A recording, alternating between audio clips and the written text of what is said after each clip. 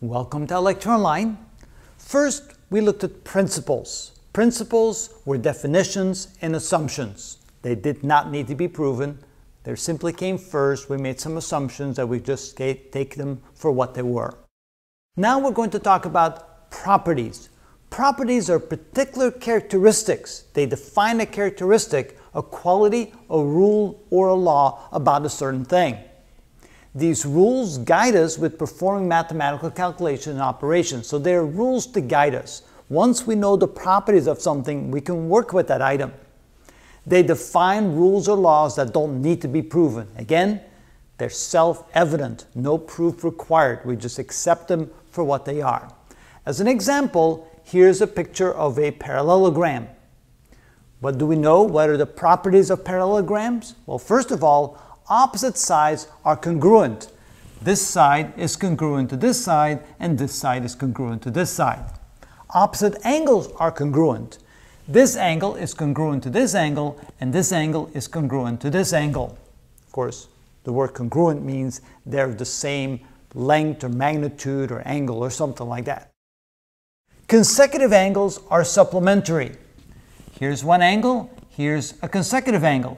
Add those two angles together, they add up to 180 degrees, therefore they're assumed to be supplementary. That is a property of a parallelogram.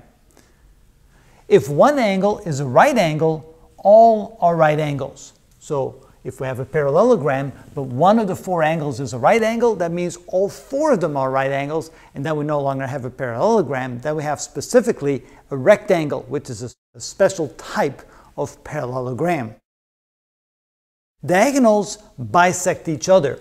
In other words, if I draw a diagonal from this corner to this corner, and I draw a diagonal from this corner to this corner, the property is that they bisect one another, that this is exactly the same distance as this, and this is exactly the same distance as that. And finally, each diagonal produces two congruent triangles. If we get rid of this one diagonal right here, and we just look at the first one that we drew, notice that these two triangles are congruent. That is simply a property of a parallelogram. When we deal with regular mathematics, we have some properties there as well that you're probably already aware of and familiar with. For example, the commutative property. We can say that a plus b equals b plus a. That's the commutative property of addition. You can switch them around, you can commute, so to speak, a and b, and they're still equal. Associative property means that if we have three, for example, a, b, and c, and we add them together, we can first associate the first two together. We can add a plus b first and then add c to that, or we can add b plus c first and then add a to that, and those two sums are equal. That is a property of addition as well. So here you have now some examples and hopefully a better understanding of what we mean with a property. Again, it doesn't need to be proven. They're simply self-evident.